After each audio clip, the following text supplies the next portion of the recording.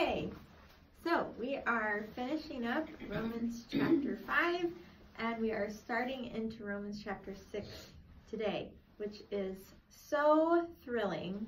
I can't even believe we're doing this. Can't even believe we're at this point. So exciting. I do want to tell you all that I have another resource that I haven't talked about in previous videos that I did use in preparation for this class, and that is this book, The Normal Christian Life by Watchman Nee. I am going to recommend this at the end of the course as a resource for you to dig deeper in learning some of these truths. I do not agree with everything Watchman Nee believes. I don't agree with everything he says in this book. But by the time we get done with Romans 8, you'll be able to know the difference between some of the things that he says and what I'm saying. But what he has to say about Romans 6, I love. So I am going to read to you out of this a little bit too today.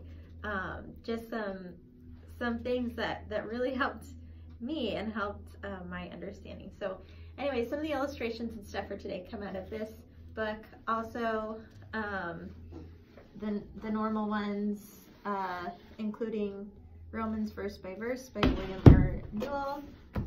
Again, I don't agree with everything he says, but great book. Romans Deliverance from Wrath by Zane Hodges. Again, I don't agree with everything that he says, but it's really good. And then the classes that I took in Bible school on Romans by Ernie Richards are also, well, those are like the most used ones. Yeah, okay, so with all that, you know, don't want to plagiarize, we'll continue on in Romans. So open up to Romans chapter 5 if you're not there already. And we're going to finish this section up. Now we need to remember, of course, that the chapter numbers are not inspired. And so what he says in chapter 5 flows right into chapter 6. Yeah, there would, you know, probably be like a paragraph break because he brings in a question, but the chapter breaks aren't inspired. They're just there to help us navigate in our Bibles today, which is nice, okay? It's like I'm not mad at them, but at the same time we have to remember that this is one flow of thought, this is one letter. So what we talk about today in Romans chapter 6 is not the whole thing, okay? It's not the whole thing of how God has enabled you to live in holiness. Yay, Katie's here. Or to experience that eternal life that we talked about last week. Now, if you were not here last week, you have to watch the video because there's no way I can review everything that we talked about last week in 15-minute intro or something. I just can't. So you've got to watch the video from last week before next week because it's pertinent to what he says at the end of Romans 6 that you understand what we're talking about, okay, in chapter 5. So basically, how I would say it is this, that chapter 5 is the foundation for the Christian life. Chapter 6 is the starting point of the Christian life. Chapter 7 explains the wrong way to go about the Christian life. And chapter 8 is the fullness of the Christian life. So understand that what we talk about today, as exciting, amazing, and wonderful it is not the whole thing, okay? So you have to keep coming back. You have to understand that what he says in Romans 6 is the starting point for all Christian living, but it's not the whole thing. There's more that you need to know, okay, besides what we'll learn today in Romans chapter 6. So, with that introduction, Romans chapter 5 and verse 19. Okay, Romans chapter 5, verse 19. For as by one man's disobedience many were constituted sinners, so also by one man's obedience many will be constituted righteous. Okay, now he's tying up everything that he's been saying in Romans chapter 5.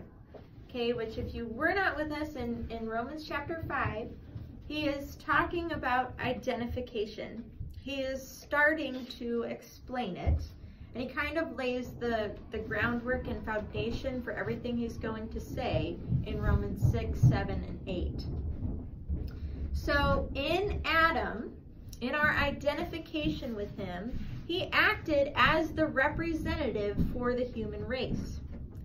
And because we are identified with Adam, okay, God identifies us with Adam, we receive the wages, okay, or the benefits, which you can't really call that in Adam, but we receive the benefits of what he did as if we did it ourselves.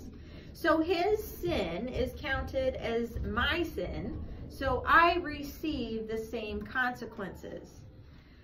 Okay, so that is one thing that's true about our identification with Adam, is that just as he received the consequence of death, and we talked about that death is, we're not just talking about physical death here, okay, we're talking about separation. In the Bible, death refers to separation. When we talk about physical death, obviously your spirit, your soul is being separated from your physical body. Okay, but that's not the devastating thing. The devastating thing is spiritual death. And in that way, Adam did die the moment that he ate the fruit. He died spiritually in that his spirit was cut off from God. He was cut off from the life of God, and so he was spiritually dead. As a spiritually dead one, he became a sinner. He had the nature of a sinner, and all of those who are born in his likeness, in his race, are born with the same sin nature. I like this little phrase that my teacher in Bible school used to use.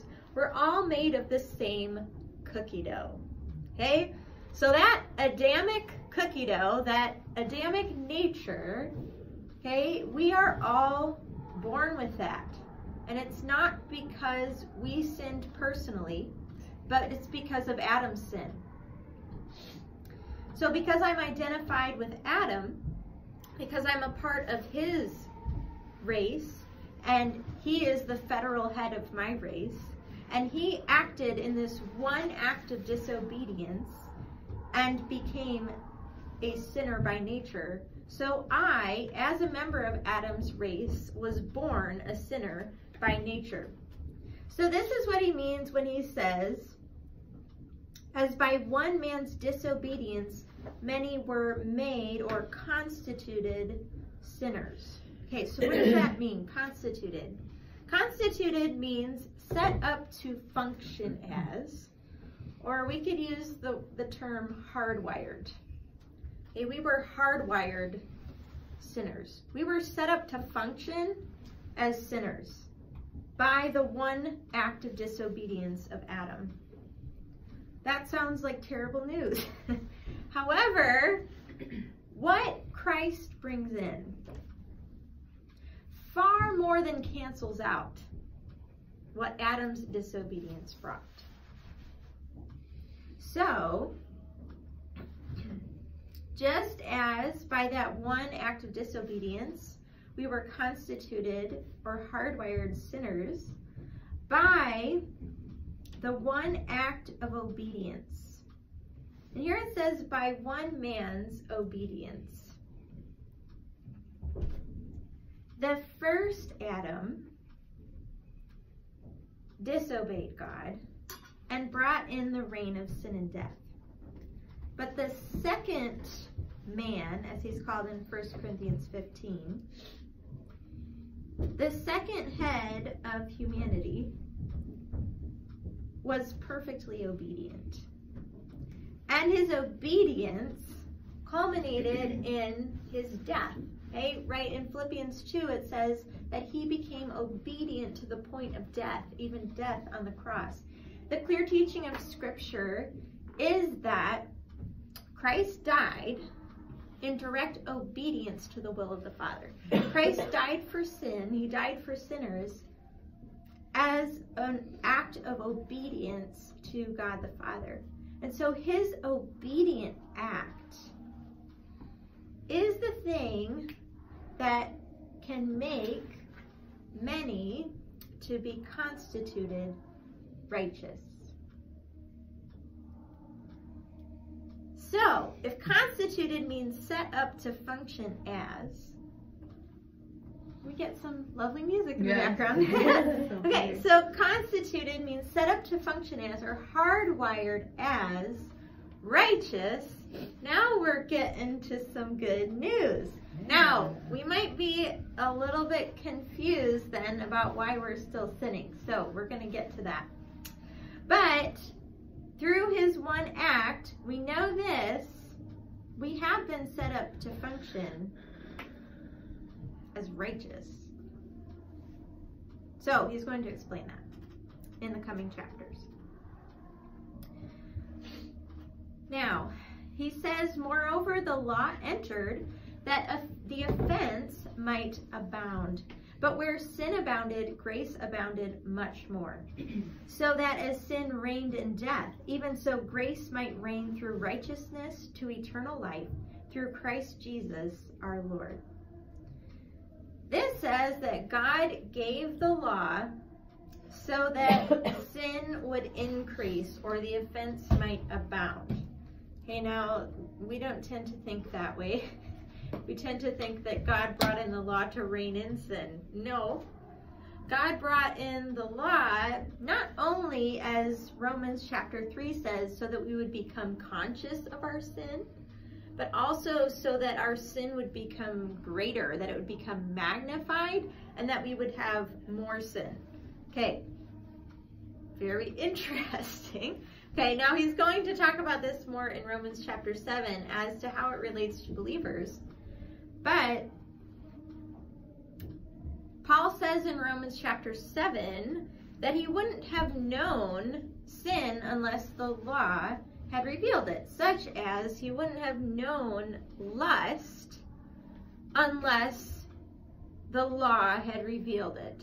Okay, so obviously everyone has been given light from God, and we talked about how even the Gentiles have a work of the law written on their hearts, and that they have a conscience, and they know that certain things are wrong, right? But there's many more things that we wouldn't know were wrong without the specific revelation of Scripture or God's law. So like lust, for instance, there's probably a lot of people in the world who don't really realize that lust is wrong. They just think that the actual act of adultery is wrong. Okay, so when the law says that, their sin increases because they know it's wrong and they sin against it. So we talk about greater light equals greater responsibility, right? So you're held accountable to the light level that you have. And so the more people knew was sin, the more they sinned. Okay, the more people knew was sin, the more they sinned against the light that they had. And so the offense abounded in that way, okay, that now they're actually breaking commands of God, that they know his righteous requirements, and yet they're not keeping them. The offense also abounded because the law actually enlivens the flesh, which is what we're going to talk about in chapter 7. The law is not a tool for sanctification. The law is not a tool for sanctification. It's not a tool for justification. We already know that. It's also not a tool for sanctification, which is what he's going to talk about more thoroughly in chapter 7. So the law brings out more sin. And I know we've talked about this before, at least we did last year, that Israel was given the law verbally before they received the tablets. And Did it reign in sin? Were they like acting more holy after they got the law? What happened after they got the 10 Commandments? What happened? It felt worse. Okay, it got way worse, right? So then they build a golden calf, right? They break the first 2 commandments, okay? And then they have a big orgy. So they break the adultery commandment, right? I mean, just rampant sin after the giving of the law. So understand that the law does not help you to become righteous. And so God has provided a different way. And if you are trying to become more righteous by following rules or striving in yourself to be better, you are not living the Christian life as God intended it. You are not availing yourself of all that you have been given in Christ. And for years, that is how I lived the Christian life. Until I came to see my utter inability and sinfulness in myself through seeing God in His Word. And then came to understand these truths in Romans 5-8.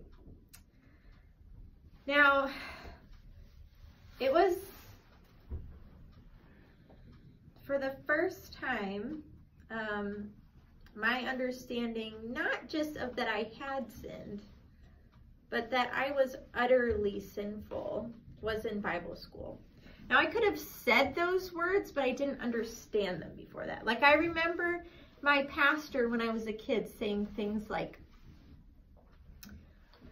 about we're just the scum of the earth, and this kind of language and stuff, which actually we shouldn't be saying as Christians, as we'll see. But as far as who we were, you know, in Adam, yeah, that's true. And so I could have said that, but my behavior was really good. Like, my outward behavior was great. I was the child that parents would say to, you know, my parents, like, what are you doing with Debbie? Like, she's so well behaved, and you should, like, teach us on parenting. I mean, I'm not joking. Now, that stuff's not good for a kid, okay? Because I did think that I was doing great. And now, it wasn't necessarily that I thought it was because I was so good. I did think that it was because of God's work in me. But I just thought, I'm trying really hard to be good, and God's just making it happen. I didn't understand sanctification at all. And I didn't see what was in my heart. Okay, I did not see it. Now, I've told you guys that looking back, I can remember thoughts that I had that were sinful. At the moment, I was doing something outwardly good. But at the time, I wasn't viewing that as sin. I wasn't viewing it for what it was. Well, when I was in Bible school, during my first semester, I started just realizing how incurably sinful I was. And that I couldn't do anything. I couldn't do one thing without sin in my heart. I could not do the simple, I couldn't like get up and sing, you know, for worship team without sin in my heart. I couldn't answer a question in class without sin in my heart. I always found myself doing what I didn't want to do. I was having the Romans 7 experience where I was trying to do good. I was trying to be righteous, but it evaded me, and I could not get rid of pride in my heart. I could not get rid of the selfishness in my heart. It was there always, and I finally saw it for what it was. I've been praying for all of you the whole time we've been taking Romans, that God would help you to see your flesh for what it is, so that you would be desperate to grasp onto God's provision for you in Christ. I had finally gotten to that point of seeing I can't do anything, and then I was in the perfect place to hear the truths that I learned in the New Testament, okay? And not just about the gospel. Yes, absolutely, the gospel for justification became more precious to me then than it had ever been before, because I understood how sinful I was and how he paid for every sin, and it was way more sin than I thought, and that I was sinful, that I was a sinner. I knew I was a sinner before, but it was more like I commit sinful acts. I didn't understand that at my core I was a sinner. Now, someone who has been constituted a sinner, hardwired a sinner, set up to function as a sinner, cannot attain to righteousness. And so all that I was doing was taking the old man in Adam and trying to fix it. I was trying to make it better, but it's incurably evil. Paul says in Romans chapter 7, "In me, that is in my flesh, dwells no good thing." We cannot, through our willpower or striving against sin, attain to true righteousness. We can attain to whitewashed, self-righteous, outward conformity, okay, but we cannot attain to true godliness and righteousness in our flesh, in ourselves, in our old man. All our willpower is not enough to overcome the old man. God had to do something else to save us from the bondage to sin which we received in Adam, which was ours by our birthright in him. The will is there, okay? To will to do, he says, is present with me, but the power I don't find. It's not found within you, and you can't look for it and find it. You can't look for it by experience or feelings. You can only know God's way of deliverance for you, just like in your justification. You can only know God's way of deliverance for you through his written word, that he has revealed it.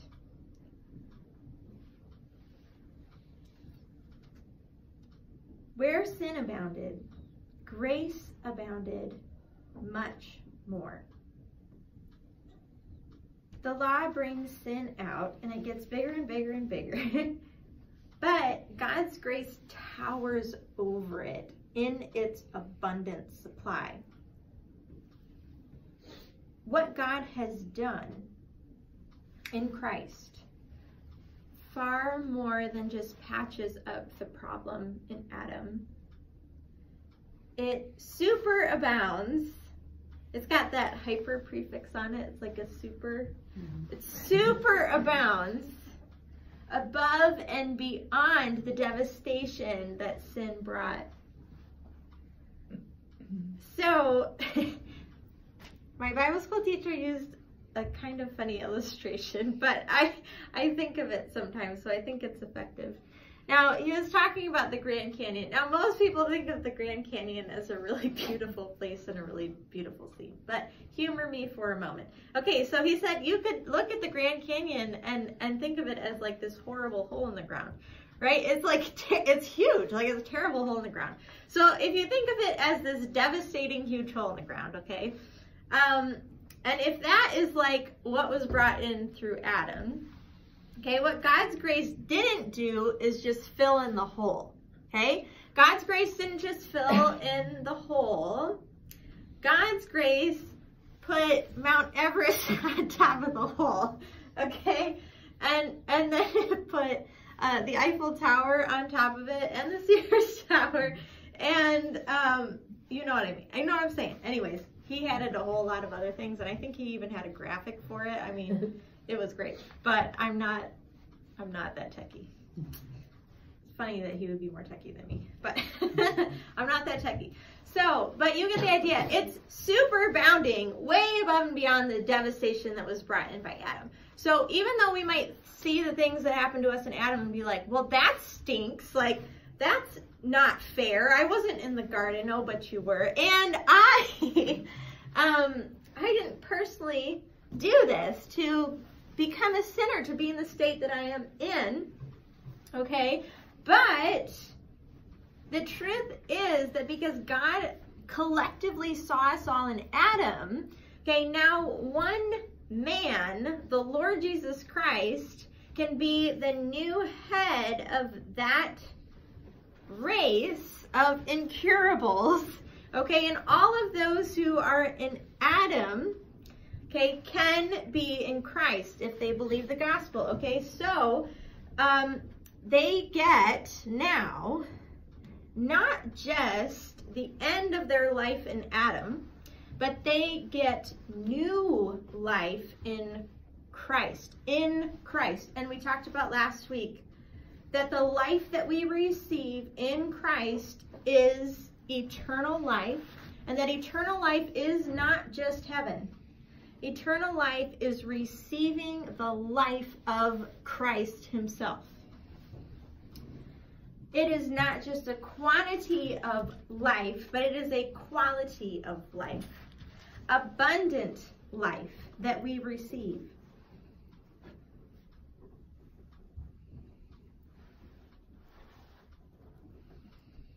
What we receive in Christ is so much greater than the magnitude of what we lost in Adam. It's far better this way.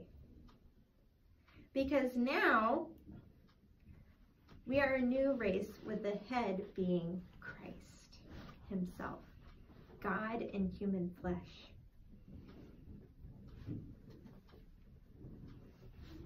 So that as sin reigned in death, even so grace might reign through righteousness to eternal life through Christ Jesus our Lord.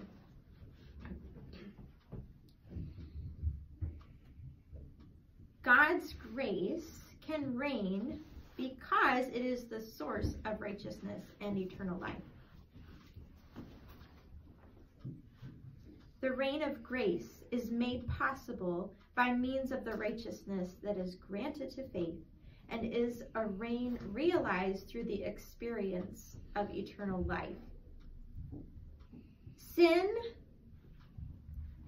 reigned over us in death in what we received in Adam, so that now grace might reign. And this is another way of stating what he said before, that those who receive abundance of grace and the gift of righteousness will reign in life through the one Jesus Christ. When the believer reigns in life, it is grace that is reigning. When the believer reigns in life, it is grace that is reigning, because the believer has not done any work to receive what he or she has in Christ. The believer does not do any work or exert any effort to exhibit what he or she has in Christ.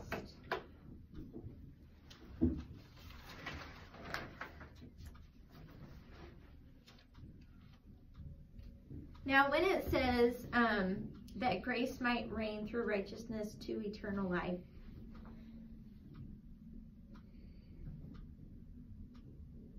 righteousness that we're talking about here. Okay, this brings us back to the theme text of the book of Romans. In the message of the gospel, the righteousness of God is revealed. From faith to faith, as it is written, the just shall live by faith. The justified person, the person who is righteous by faith, will live, will experience true life by faith. So it's the righteousness of God that is being given to us in Christ, or through Christ Jesus our Lord. And that righteousness is experienced as eternal life. Or eternal life expresses the manner in which the reign of grace triumphantly manifests itself. That's from St. Hodges' commentary. So that preposition there too can be used a lot of different ways. But it could be used or paraphrased in this way. That the reign of grace is made possible by means of the righteousness that is granted to faith, and is a reign realized through the experience of eternal life, or right into the experience of eternal life.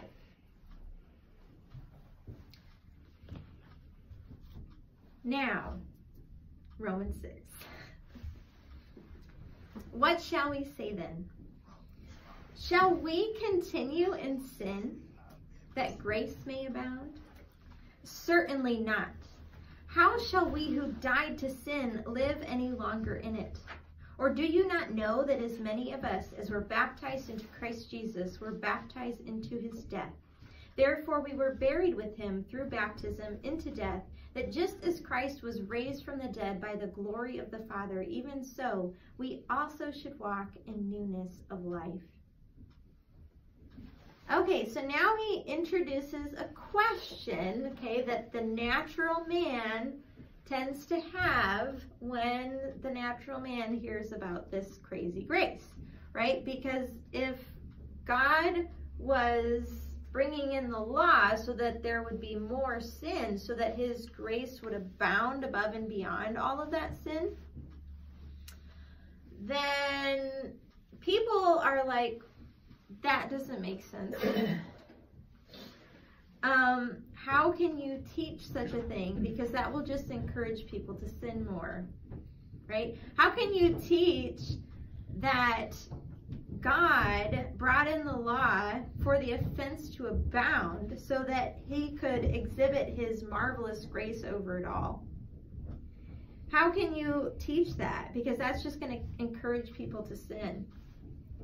So should we just, continue sinning more so that grace can just continue to abound above and beyond all of our sin that we're doing now?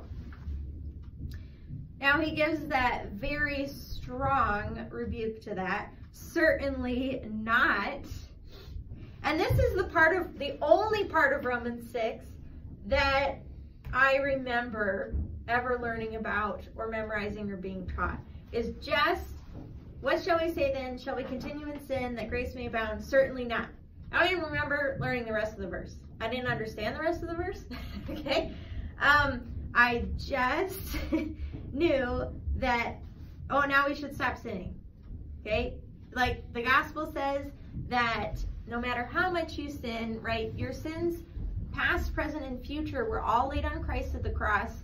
That if you believe that his sacrifice was enough to pay for all your sin, okay, and so that's incredible grace. And so obviously some people will think, well, then I can just keep on sinning, keep sinning. And Jesus already died for that. And so it'll just magnify the grace of God. Okay, and no. Okay, so that's as far as I got, was no, we shouldn't continue sinning. Okay, so then I was like, all right, so now I gotta be good, right? Time. It's time to get to work, right? Time to be good. And I'm telling you that almost almost every time that I share the gospel with someone, like as a teenager, or would talk to someone after the gospel had been presented or whatever, like I would always end with this verse, okay? And not even the whole verse, just like half of it, right? That now that you have been justified, you need to stop sinning, okay? But I would never give them the how they could stop sinning, okay? Because I didn't know about it. So, we have to understand that this keeps going, okay? And absolutely we are to stop sinning, okay? But we can't do it just by exerting our willpower and effort over sin. It's not going to happen, okay? So we need to know the rest of it. We can't just know that we need to stop. We need to know how, right? So he says, how shall we who died to sin live any longer in it? Or do you not know? Okay, he expected this to be common knowledge. He expected that believers would be taught this early, okay? Early on in their Christian life, that believers would be taught this. We died to sin. Now, died here is in the aorist tense. Okay, you don't have to write that down, but what you do need to know is that this is something that happened in the past and is over and complete and done with. Okay, this is a final thing that happened in the past.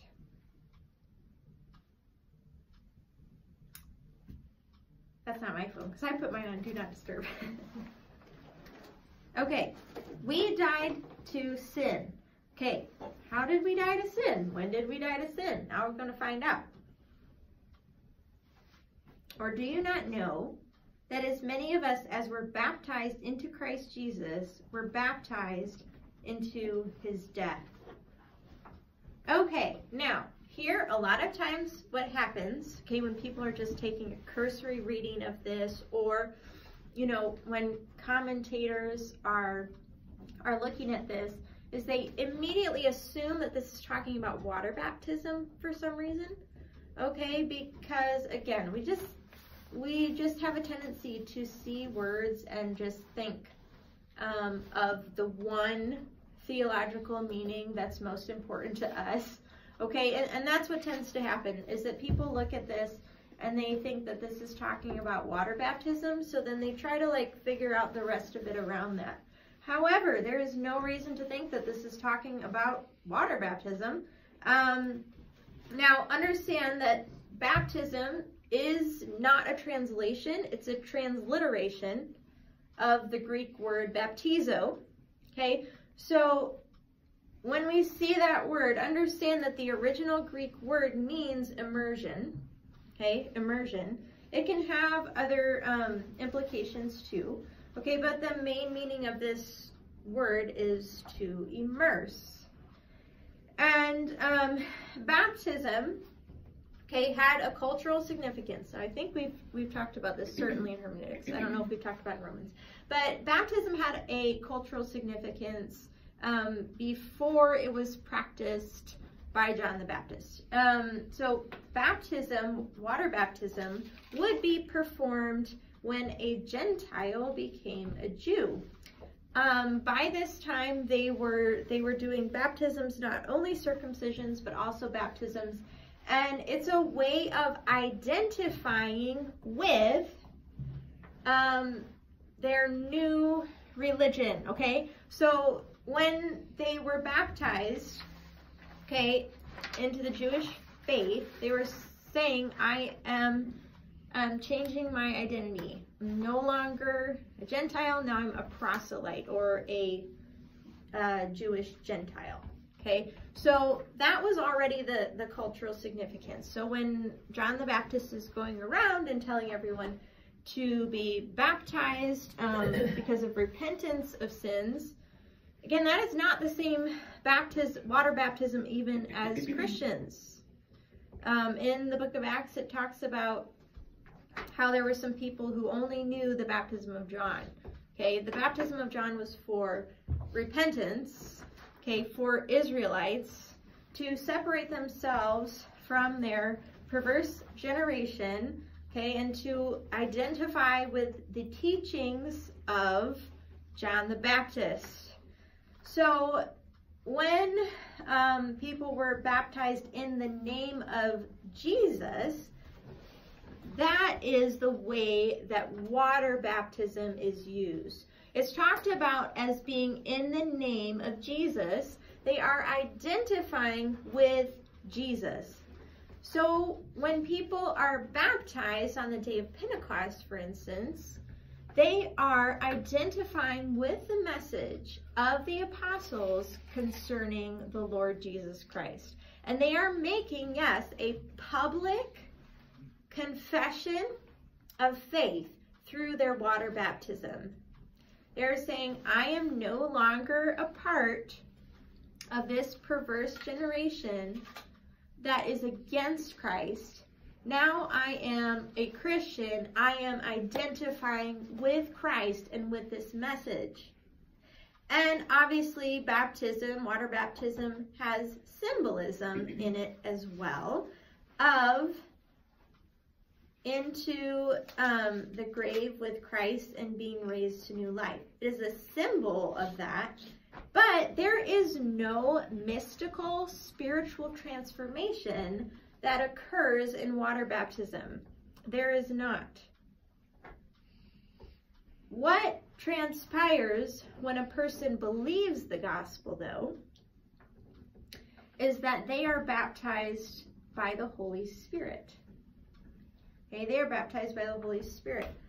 Now, even when John the Baptist was going around and doing water baptisms for repentance, he said, I'm baptizing you with water, but there's one coming whose sandals I'm not even worthy to untie, and he will baptize you with the Holy Spirit. Okay, and then let's look at Galatians chapter 3.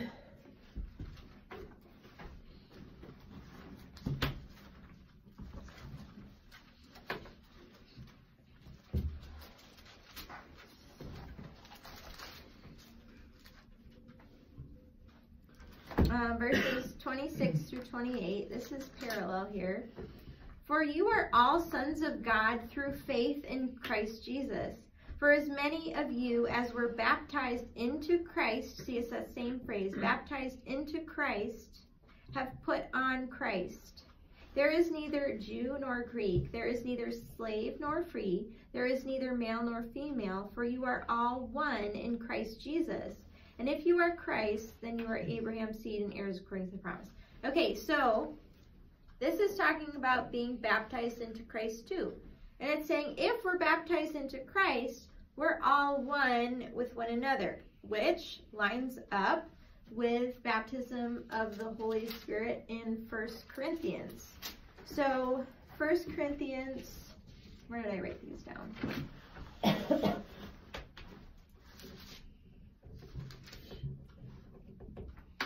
1 Corinthians 12, verse 13.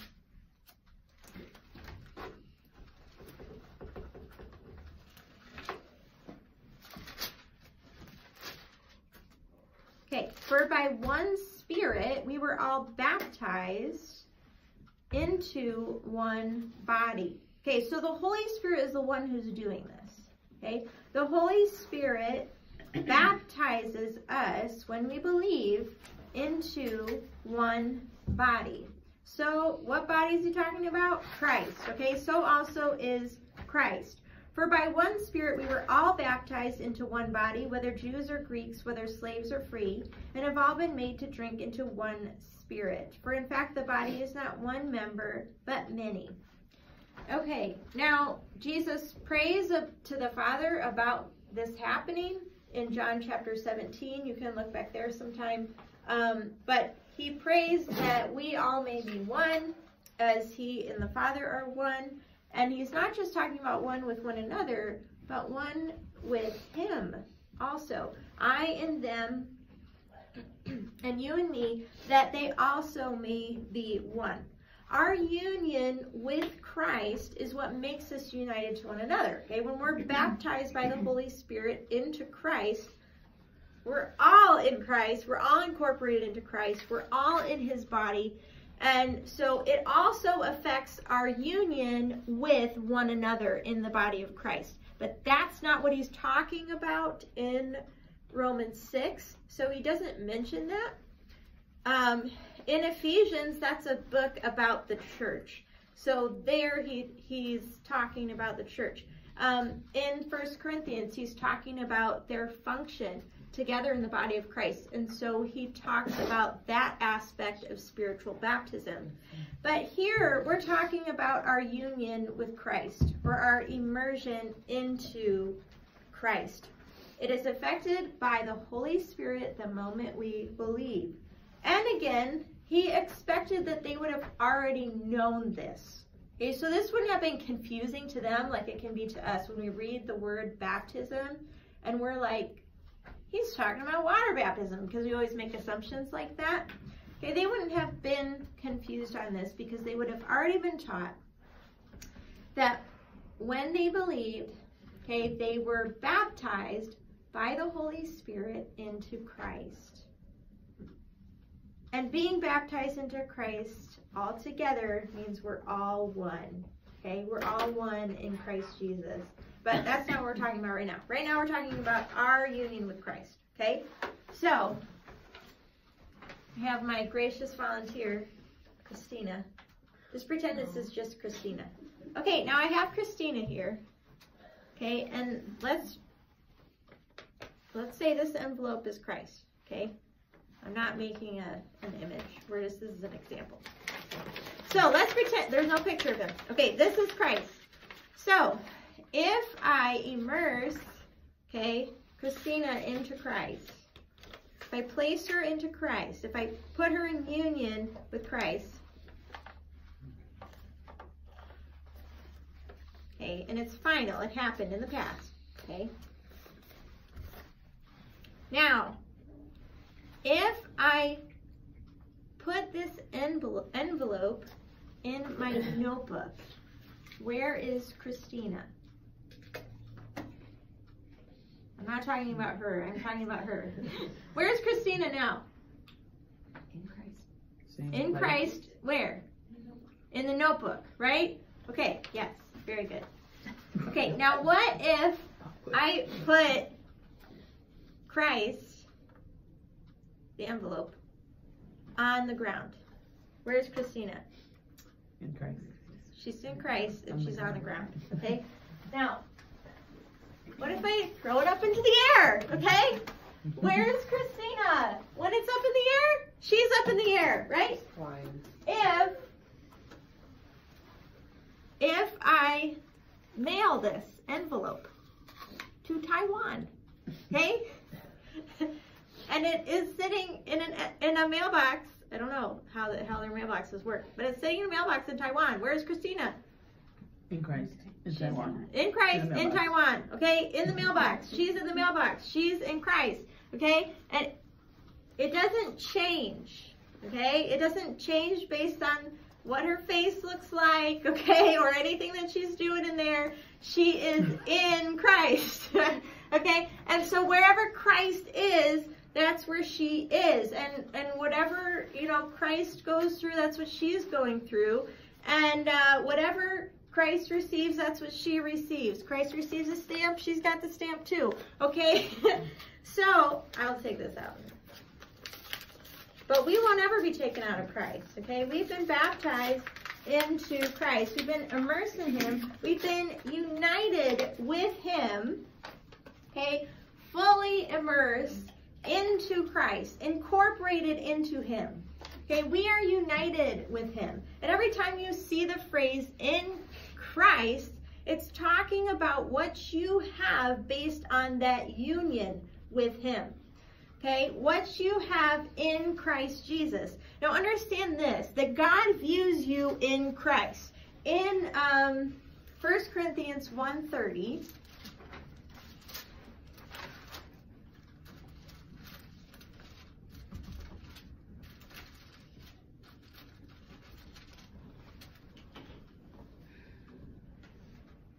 says this, but of God you are in Christ Jesus. Of God you are in Christ Jesus, who became for us wisdom from God and righteousness and sanctification and redemption. Christ is our sanctification. Christ is our righteousness. Okay, but that's not the point of the verse right here that I'm trying to get to. Of God, you are in Christ Jesus.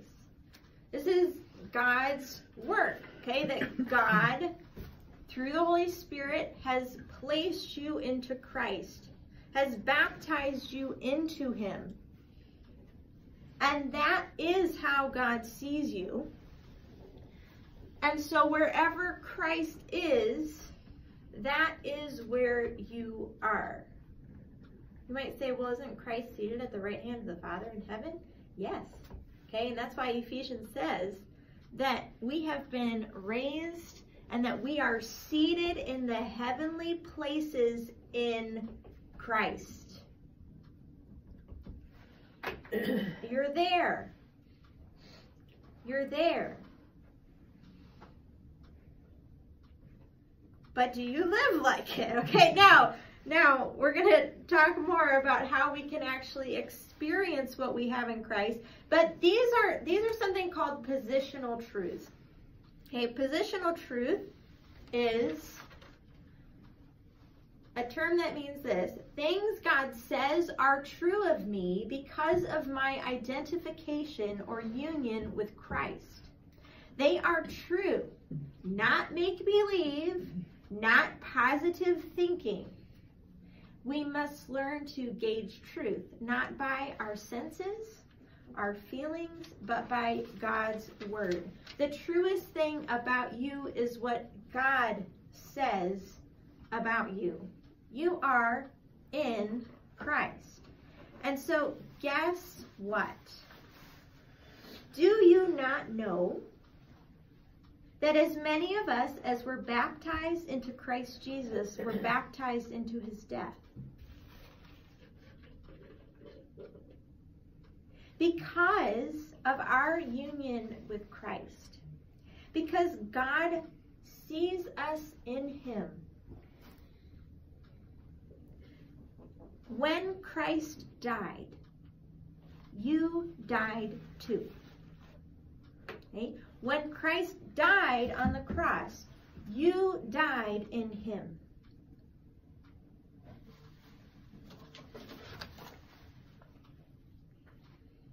Now, you didn't do anything to make it happen. Okay, it's that's where he was. And because you're in Christ, and because God identifies you with Christ, you died with Christ. You were baptized into Christ Jesus. You were united with him. And so you were also united with him in his death. You receive the benefits of what he did as if you did it yourself. And you were there. You died with Christ when he died on the cross. You are not trying to die to yourself. Okay? You are not trying to die to sin. You're not working towards it by some kind of effort of yours. You died.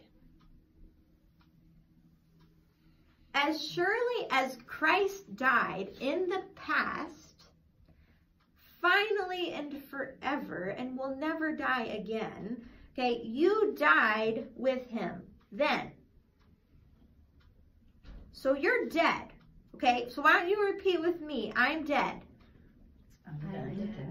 Good. I'm going to say it a little bit louder. I'm dead. Okay, so everyone knows you're dead, okay? You're not trying to die, okay? You're not asking God to help you die. You're dead. Okay, so what does this mean? We were baptized into his death. Therefore, we were buried with him through baptism into death. So it's like this burial. It's like we're completely hidden from view. Right now you can't see Christine anymore. She's completely in the envelope, okay? Through our baptism, okay, we are completely immersed into Christ, into his death, that just as Christ was raised from the dead by the glory of the Father, even so we also should walk in newness of life. So Christ died and was raised from the dead by God the Father, by his power, so that we also should walk in the newness of life. In context, what is this talking about? What's the newness of life?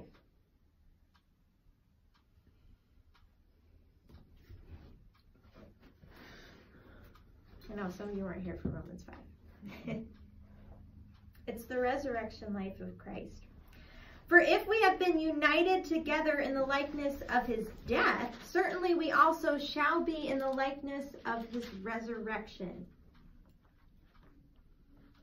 Before Jesus died and was raised, there was no resurrection life. Okay? Now, people had been raised from the dead, but they were raised back to the same experience, right? The same thing.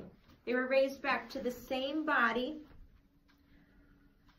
held captive by sin. They were raised back to the same bondage.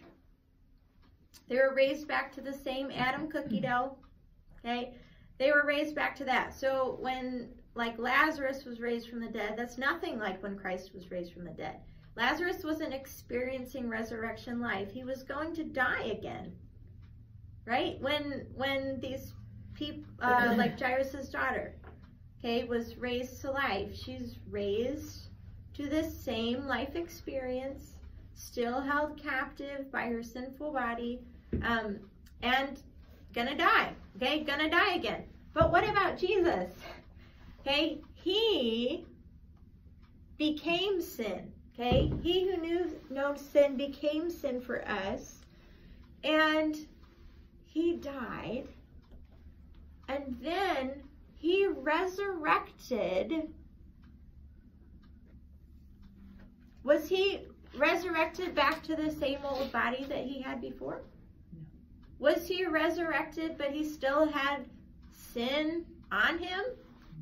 No. Okay?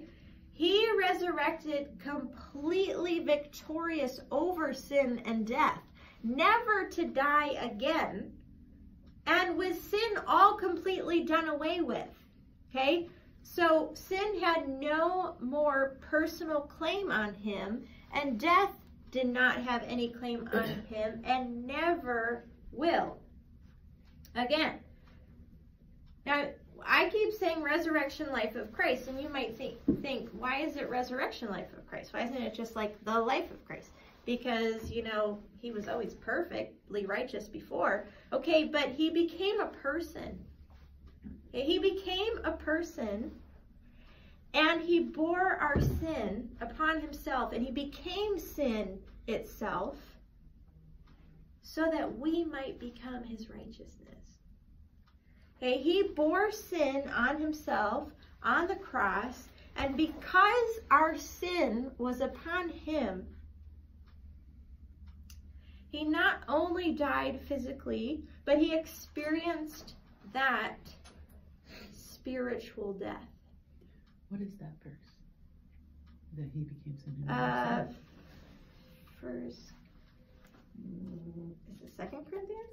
I think it's 2 Corinthians. I think I wrote down the reference.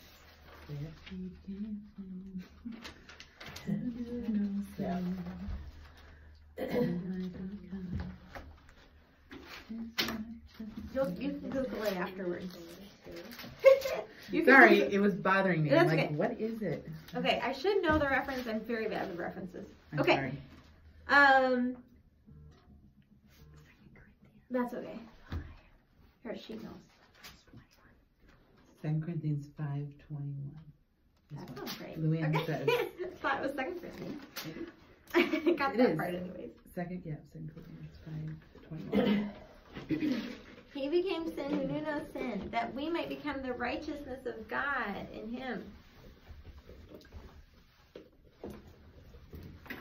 Okay, so when he was on the cross, it was all taken care of. Okay, when he was on the cross, he died spiritually. Okay, because our sin was placed upon him. The Father poured out his wrath upon him and turned away from his Son. And for the first time in all of eternity, the relationship between God the Father and the Son was broken. He took the spiritual separation from God that was ours in Adam, that we deserved, okay, that we lived in. He took that spiritual separation from God because he became sin. Okay, so that we could become his righteousness. Because when he died on behalf of humanity, he wasn't just taking the penalty, okay, but he took us there with him. And we died. Our old man was crucified with him. All that we were in Adam, our old man, was put to death in the cross of Christ. Remember again that death does not mean eradication. It never means that in Scripture. Okay, your old man has not been eradicated. It has not ceased to exist. Okay, but it was crucified when Jesus died.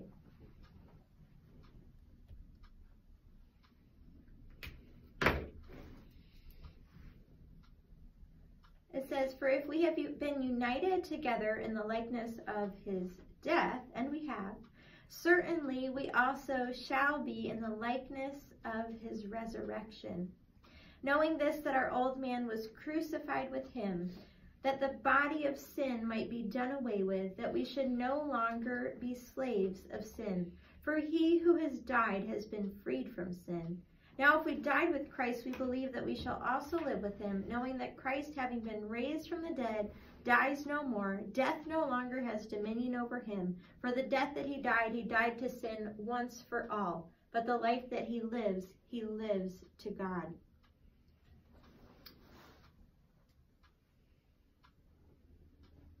Okay, a lot of times we see the word resurrection and we think about our eternal future in heaven or our glorification, the resurrection of our physical bodies.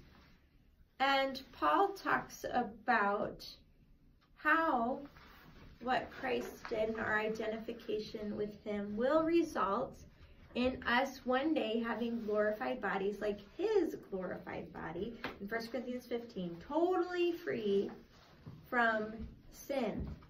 Okay, but we can have the experience now. Okay, we can have the experience of resurrection life now. Okay, that life that Christ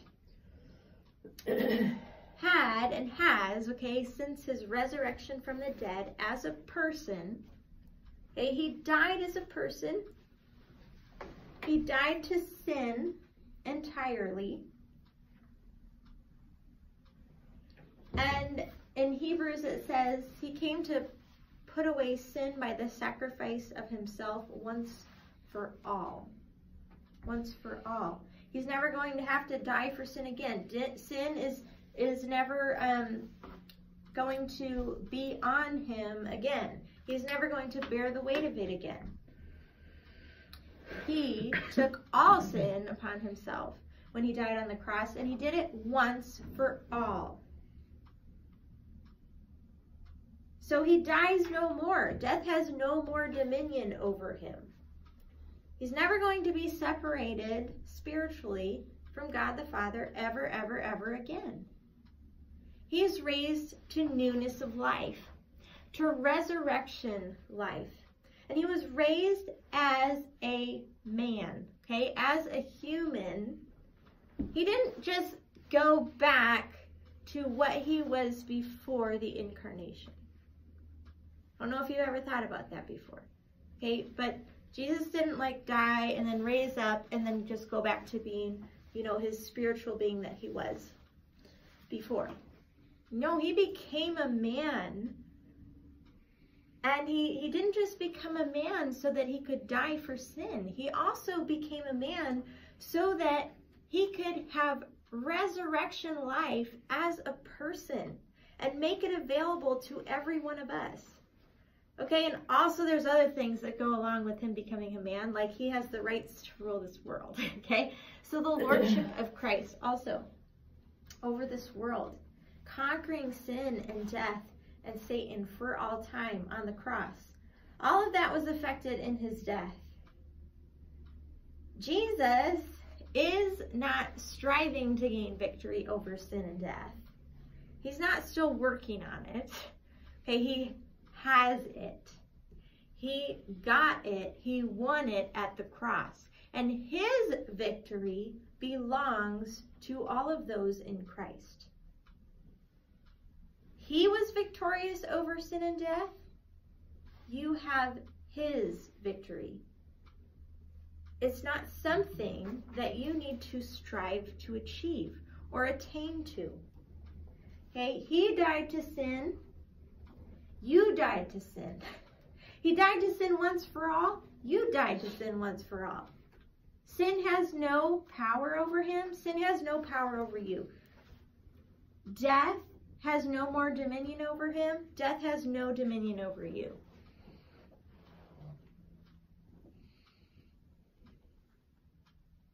Now, I said before that there is only one way out of Adam's race, okay? Only one way out of our identification with him.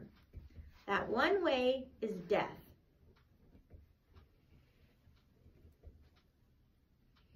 We were born into Adam.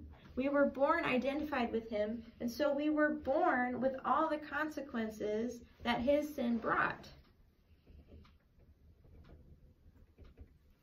But we died. We died out of that race. We died out of that realm. We died with Christ, and we were raised with him to resurrection life. Right? Mm-hmm. You're in Christ. Okay, so you died with him to your old life in Adam. You died to sin. He died to sin. You died to sin. He was raised victorious. You were raised victorious.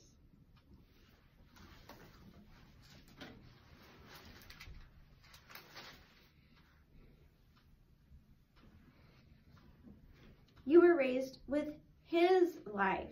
Before, all you had was that old Adam source. Okay, that old Adamic cookie dough. That source of life. The sinner. The old man. That was the only source. You had maybe some choice about like which sins you were going to commit, right? But you had no choice but to sin. You're in complete bondage and utter slavery to sin in Adam. So what God didn't do was fix up who you were. He said you need to be born again. Okay, why did Jesus say you need to be born again? Because the old man is unfixable. Okay, and so the old man was put to death. And you were born again in Christ Jesus. You were made a new creation in Christ. You were raised to a new realm of life. You died out of that old realm in Adam, and you were raised to new life in Christ. Christ died to sin. This is a final, definitive, historical act. His relationship to sin that he had in that brief time on the cross when death had dominion over him is over forever. And the relationship that you had to sin, with sin as your master, is over. It's broken through the death of the slave.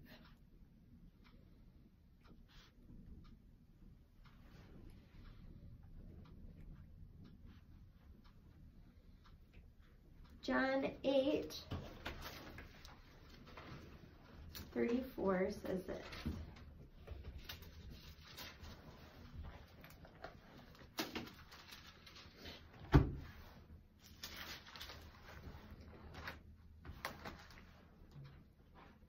Jesus answered them, "Most assuredly I say to you, whoever commits sin is a slave of sin.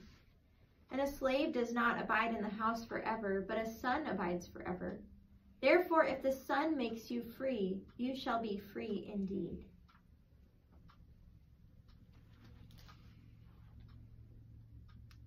We were slaves of sin in Adam, but the Son has set us free. We are free indeed. And the way that he did it was by our identification with him in his death. The labor is not in you striving to exercise your willpower over sin. The labor is in knowing and trusting the provision God has made for you in Christ and walking in it. Not by me exerting my efforts, but by me simply resting in, by faith, what God has already done. What God says is true.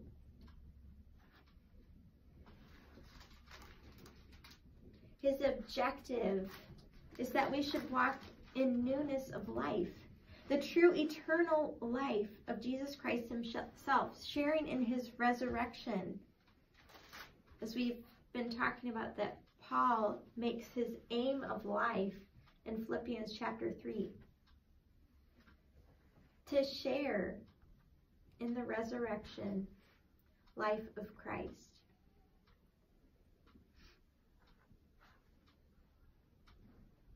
We struggle to believe that our death with Christ was effective. So we go on living as though nothing ever happened. And we turn to praying and asking for help, avoiding faith. One of Satan's great tactics is to turn believers to begging and beseeching God to do something he has already done.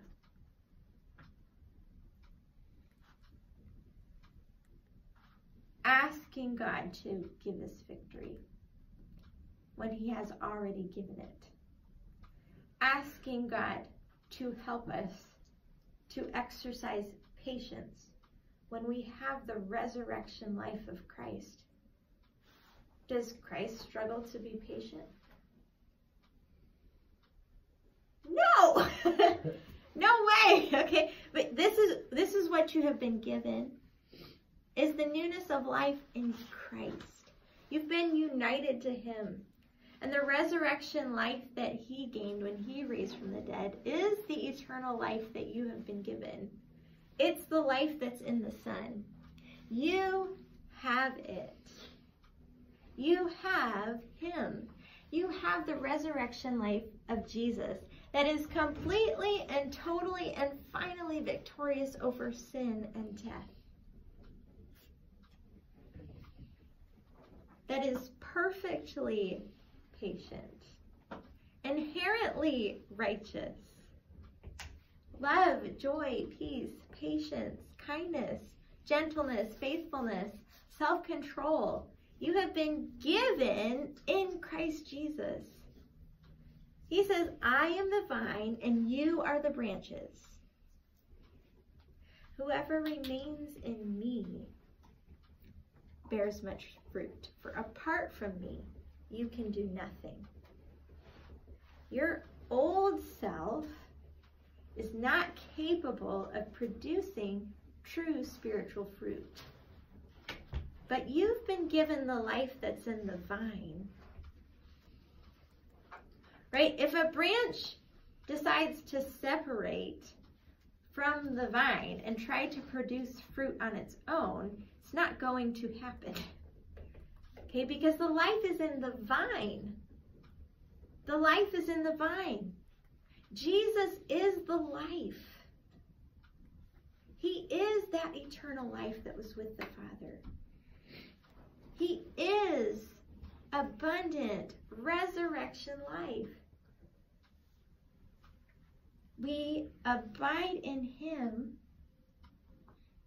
by taking what God has given us in Christ by faith,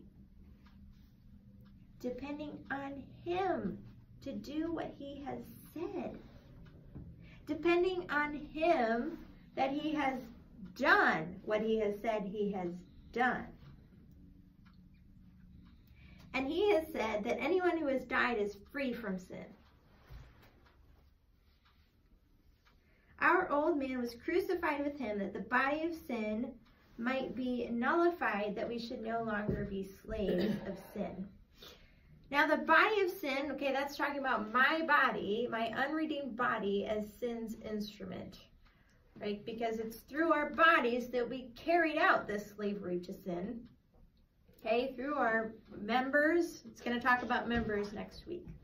Our hands, our feet, our minds, okay, all of the things that are in us were at the service of sin.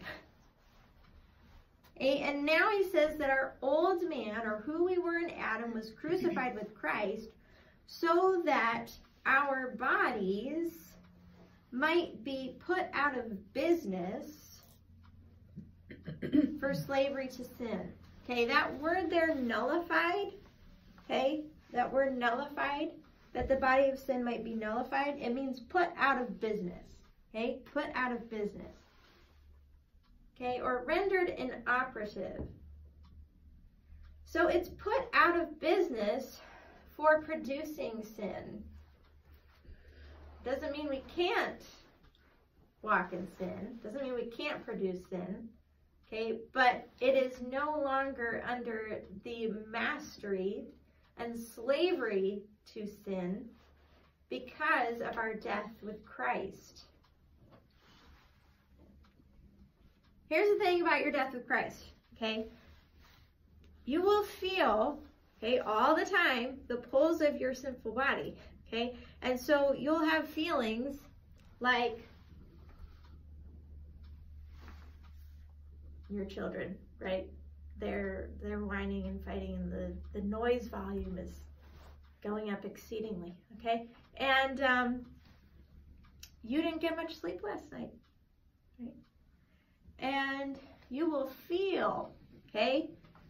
You will feel sin in your body, okay? And you will feel that you cannot, right?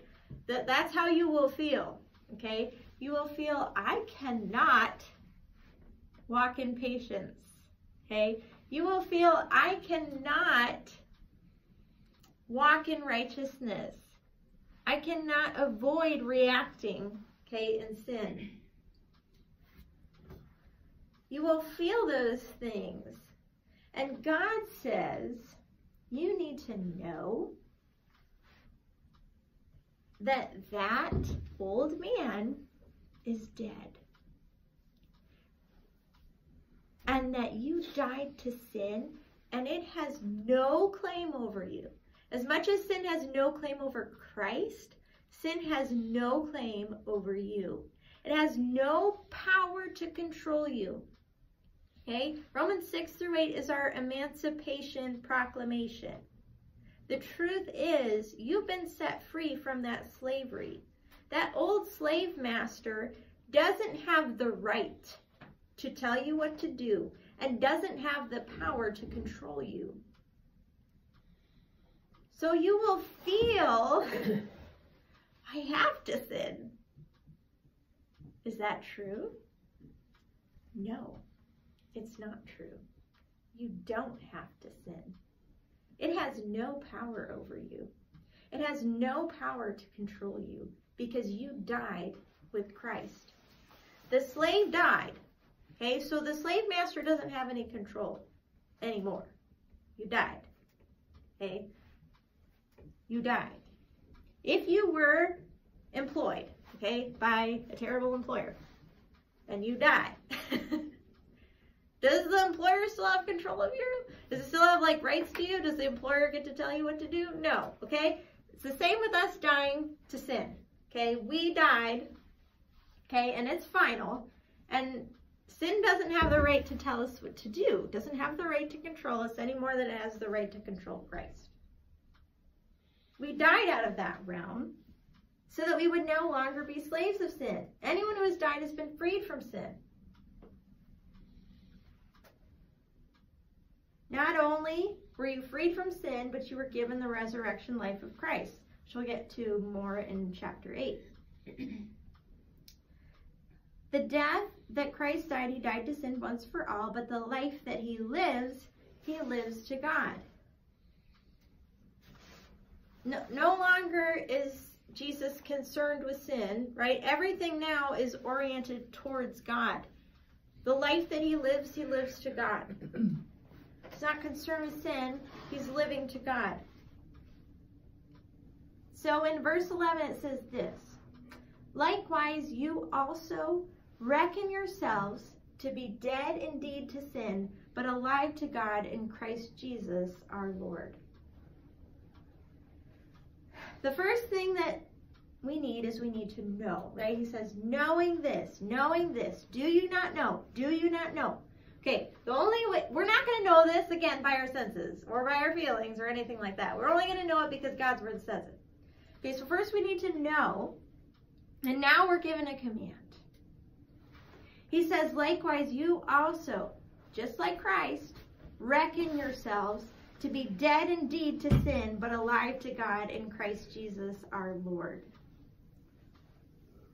Okay, reckon. You guys recognize that word? Okay, that's from Romans 4, and it's the word logizomai, and it's the word that Paul uses over and over to talk about God reckoning a sinner righteous, okay? Or him counting, it's an accounting term. Remember we talked about that? That God accounts the ungodly sinner as righteous.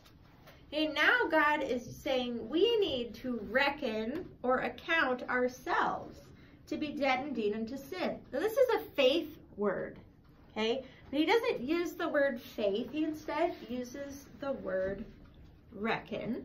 Okay, we are to know it and then we are to reckon it to be true. Okay, this is what reckoning is like. Oh no, I don't have the marker. I have the wet erase ones, so we're going to have some. Okay, maybe some of you still keep a checkbook. I don't know. Say you keep a checkbook, okay, and you're keeping track of how much money you have at your disposal, right? How much money you have to use. Okay, so you have to, this is a terrible marker. You have to keep track accurately, right? And so reckoning doesn't work like this. You don't say, well, I count it to be true. Like, you know that in your bank account, you have $200. But you're like, well, I reckon, right? It to be 2,000. Okay, let's see that I just spent $100. So now I have $1,000. Oh, now I have $1,000, okay?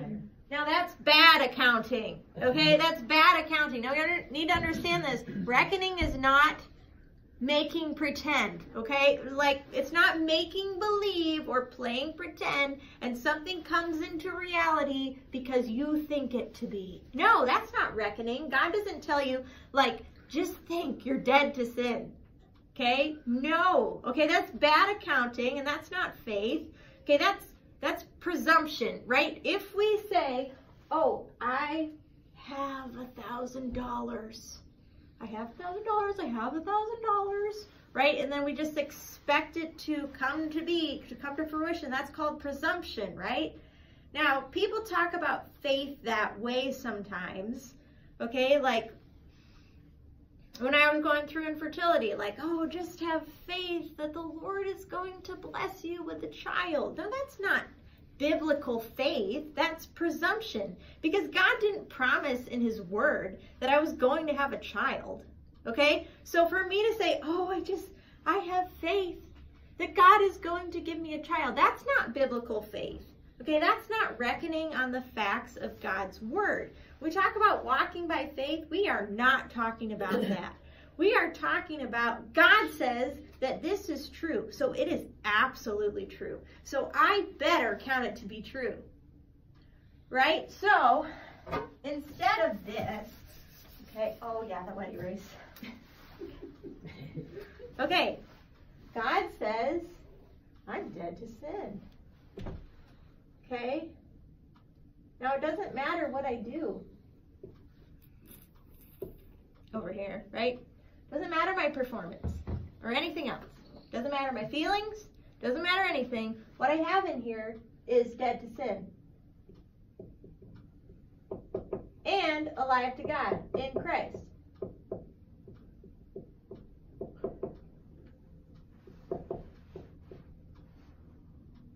I'm not separated from the life of God anymore. I'm not under the control or mastery of sin. I'm not under bondage to sin. I am. Okay, so reckon or account it to be true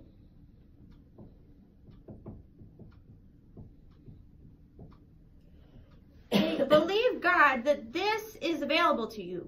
Right? When we say reckon, we're talking about accounting. We're talking about something that's available to us to use in real life, right? Like if I have $1,000 and then I account in my checkbook, I have $1,000. Then I have it in my mind that I have $1,000 to use. Okay, I have $1,000 to spend. In reality, in real life. He says, account it, reckon, account it to be true, that you are dead indeed unto sin, and alive unto God in Christ Jesus. So, when you are feeling, I can't, when those thoughts are in your mind, you're like, I can't. Reckon yourselves to be dead indeed to sin and alive unto God. Not because it's not true and you're trying to make it true, because it is true. You died. Remember today that you said, I'm dead. And you died. And you didn't die today. You died when Christ died. Okay? You are dead to sin. It has no power over you. No power to control you. You have the eternal, abundant life of Jesus Christ. You have his righteousness, his patience, his love, his kindness. All he has in his resurrection life, you have now. What is true of him is true of you because you are in Christ.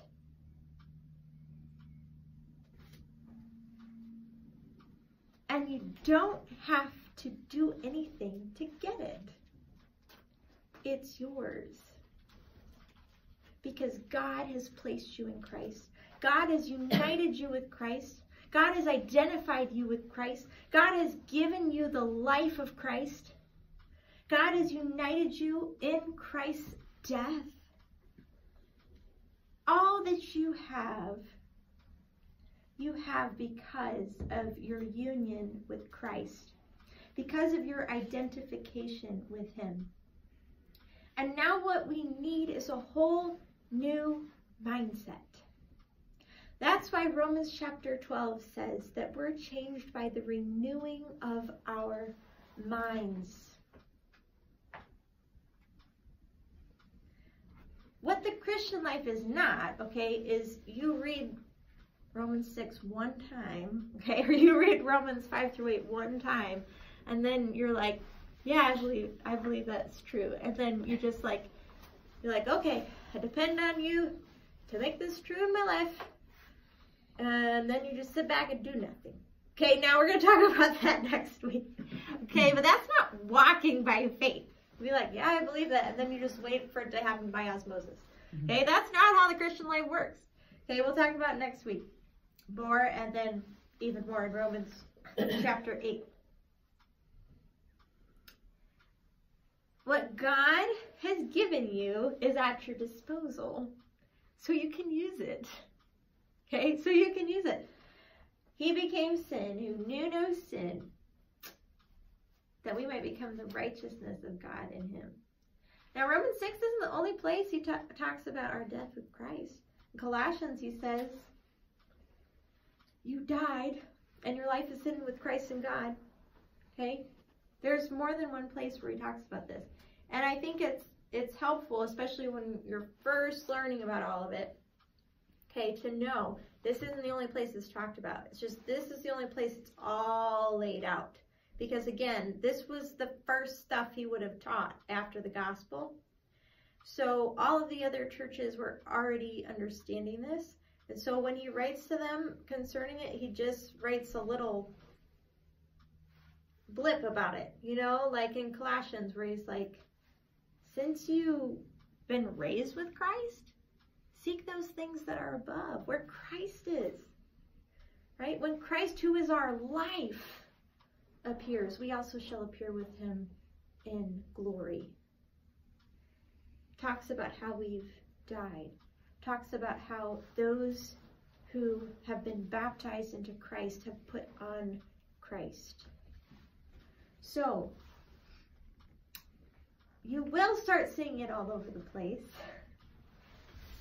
Okay, now that you know what God means when he says you're in Christ,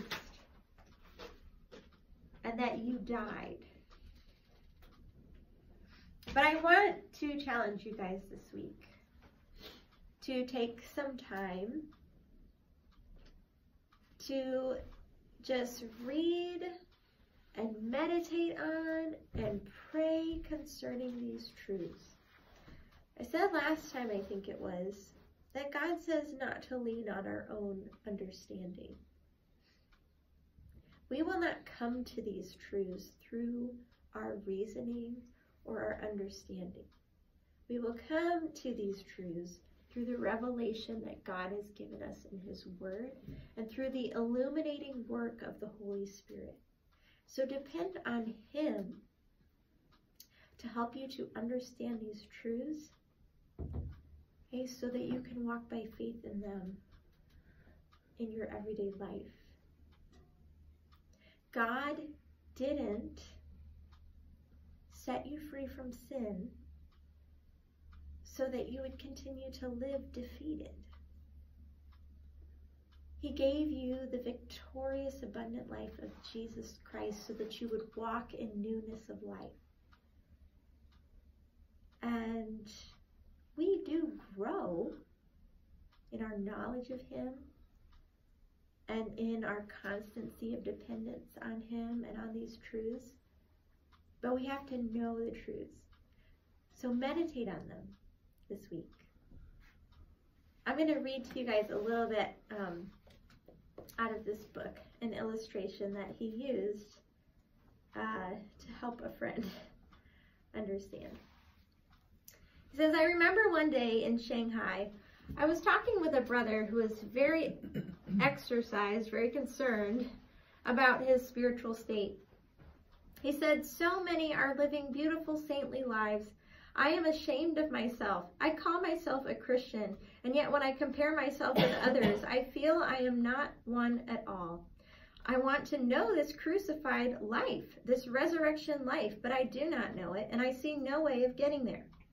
Another brother was with us, and the two of us had been talking for 2 hours or so, trying to get the man to see that he could not have anything apart from Christ, but without success. Said our friend, the best thing a man can do is pray. We said, but if God has already given you everything, what do you need to pray for? Now, here he's saying, as far as asking God for victory and help and stuff, he's not saying don't pray. Okay. He hasn't, the man replied, for I am still losing my temper, still failing constantly, so I must pray more. Well, we said, do you get what you pray for? I am sorry to say that I do not get anything, he replied. We tried to point out that just as he had done nothing for his justification, so he need do nothing for his sanctification. Just then, a third brother, much used of the Lord, came in and joined us. There was a thermos flask on the table, and this brother picked it up and said, "What is this?" "A thermos flask." "Well, you just imagine for a moment that this thermos flask can pray. And it starts praying something like this: Lord, I want very much to be a thermos flask. Will you make me to be a thermos flask? Lord, give me grace to become a thermos flask. Do please make me one. What will you say?"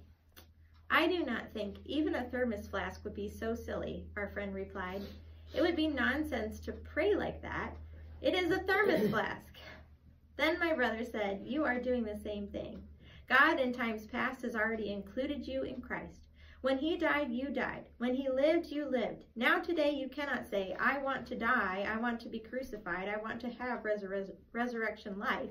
The Lord simply looks at you and says, you are dead. You have new life. All your praying is just as absurd as that of a thermos flask. You do not need to pray to the Lord for anything. You merely need your eyes open to see that he has done it all." That is the point. We need not work to die. We need not wait to die. We are dead. We only need to recognize what the Lord has already done and to praise him for it. Light dawned for that man. With tears in his eyes, he said, "Lord, I praise thee that thou hast already included me in Christ. All that is his is mine." Revelation had come, and faith had something to lay hold of. And if you could have met that brother later on, what a change you would have found. One more. Okay, I'm not going to read you this whole book, but I'm going to read you one more illustration here. Suppose, for the sake of illustration, that the government of your country should wish to deal drastically with the question of strong drink, and should decide that the whole country was going to go dry. How could the decision be carried into effect? How could we help if we were to search every shop and house throughout the land and smash all the bottles of wine or beer or brandy we came across? Would that meet the case? Surely not. We might thereby rid the land of every drop of alcoholic liquor it contains, but behind those bottles of strong drink are the factories that produce them. And if we only deal with the bottles and leave the factories untouched, production will still continue, and there is no permanent solution of the problem. No, the drink-producing factories, the breweries and distilleries throughout the land must be closed down if the drink question is ever to be effectively and permanently settled. We are the factory. Our actions are the products. The blood of the Lord Jesus dealt with the question of the products, namely our sins. So the question of what we have done is settled. But would God have stopped there? What about the question of what we are?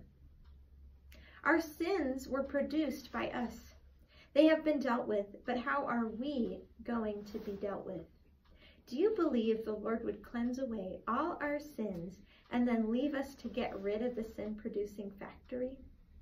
Do you believe that having put away the goods produced, he would leave us to deal by ourselves with the source of production? To ask this question is but to answer it. Of course, he has not done half the work and left the other half undone. He has done away with the goods and also made a clean sweep of the factory that produces the goods. The finished work of Christ has gone to the root of our problem and dealt with it. There are no half measures with God. He has made full provision for sin's rule to be utterly broken. Knowing this, says Paul, that our old man was crucified with him, that the body of sin might be put out of business, so that we should no longer be in bondage to sin.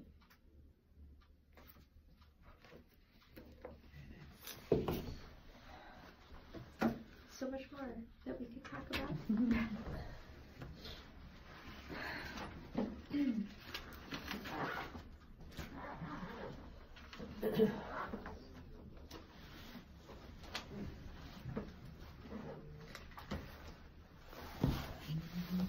I went a little bit over my hour and 30 minutes.